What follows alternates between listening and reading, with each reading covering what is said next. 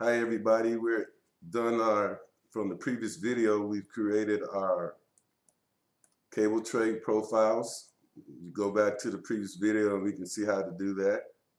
We just took and edited these. So what I have here, I inserted these elements into this view, and this is a plan view up here.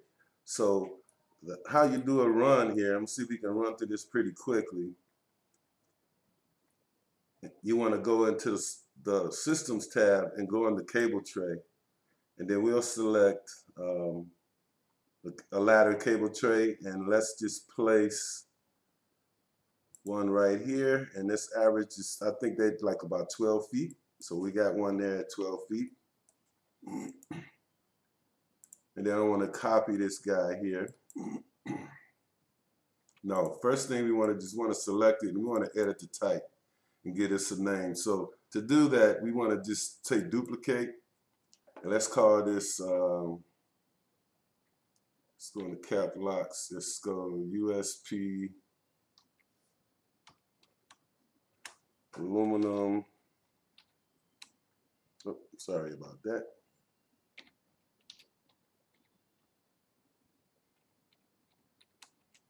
Cable, ladder, and then at the end, just say part number. And we'll say OK. So now that's in our model. We'll say OK again.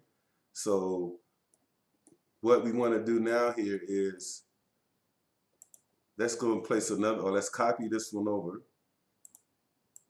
We can copy this guy. And let's duplicate him. Edit type again. And we'll duplicate this guy. And yes, we could call it part number 2. Part number 2. Okay? And then we'll say OK. And then we can change this size. So these are 6. So let's make this a 6 inch.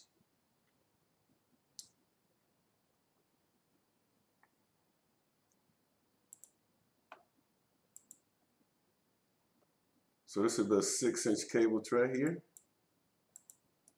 And let's make the height. Okay, that's good. And okay, we'll just leave it at that for now. And so what you do to this is basically we want to select this cable tray, and we want to edit the type, and then go, and once we're here, we can look at the fittings. So we can go and grab these fittings that we just placed. So for this 6, I want to select that one. For the T, let's see, I got my horizontal T in there. We'll select that one. And I think we got an outside vertical. Yes, and we'll take that one right there. Let's also select the cross. So where's our cross? There it is. So we'll select it, apply, and OK. So now once we've done that, all you got to do is basically just go into your cable tray command and select the cable tray that we were using, and this was number 2. So we'll pick number 2 and just run it. So there's our run there. Probably should have this on the bigger screen so you all can see, but if you can't. And then I want to make a 90-degree turn here. Oh, there's one again. Okay, sorry about that. And now I want to make, and now as you can see, that fitting is in there that we created. That's pretty much all we can do with the system family. We can't do the fittings. So now if I decided I wanted to do a T, I would take that same cable tray, and I want to do a T right here. And there's my T fitting, as you can see. And now let's go out and just drag this guy a little longer here. And let's do a cross through this guy.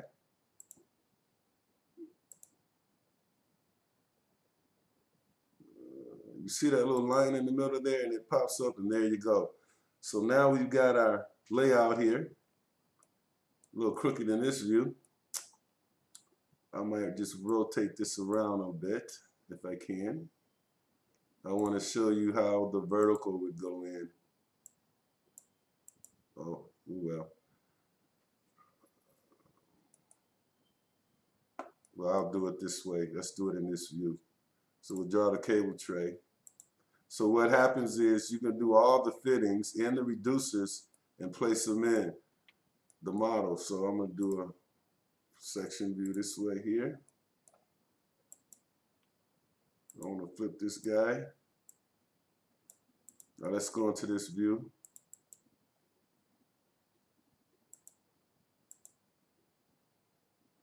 Okay, what happened there?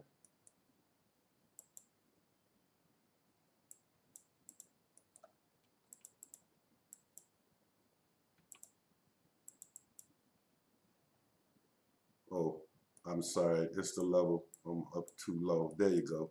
So now, when I'm in this view, for my verticals, you just select the cable tray, right click, draw cable tray, and then add your cable tray. And there's our fitting that we created. So I'm gonna leave it there, guys. I'm busy working on this. The best way to do this is just put all of your cable trays in and go from there. But okay, quickly I want to show you this as well. Now the schedule is, you'll just go into your view, select schedules, schedule quantities, and here we'll go down to cable tray runs. Let's go cable tray fittings now, and we'll add let's see, let's go with family. We can go with type, we can go with size, and just about anything you want, manufacturer, anything important that's the count is important. And then as you got videos for this, you can adjust these this way and then say okay. And there's our schedule for our cable tray. And there's our part numbers and the size and manufacturer for that. Okay, now let's do a fitting schedule, a run schedule to select the runs. So we'll go back into the view schedules and quantities, and let's select cable tray runs. Select OK, and the same here, you do a count, and let's go with family. Height is good. Length is very important. Width, or whatever you want, or we can make some shared parameters for that and go OK. Okay, nothing's there. Let me see. Let's go back here. I might just leave it there, folks. Let's go view. Let's see what happened there. View schedules, quantities. No, I can do this. Let's just go over here into our project browser, and let's have a quick look and see what's going on here. I may lead this to one of my new subscribers, because I got a lot of new ones, and I'm really happy about that. Thanks for supporting my channel. I think this is like almost 300 videos. Okay, there's that schedule. Let's see what's going on here. Okay, cable tray runs. Let's look at sorting and grouping. Let's go by family. Okay. Okay, well, I'll figure that out later. I'm gonna leave it there because I want to make this short and sweet. But hey, everybody, thanks for watching this video. And yeah, this is how you do this. So you'll make you do your profile. And another quick note here is, if you select this, you can still change these properties on this guy. Like up here, the width is 12. I can change this to say down to the 6, and it'll also add reducers. Same with all of these. So hey guys, thanks for watching the video. didn't go anywhere, just been busy at work doing stuff like this. So talk to you again soon, and have a good one. Anybody have any comments or suggestions or a better way to do this, please leave it down below in the comment section. Bye.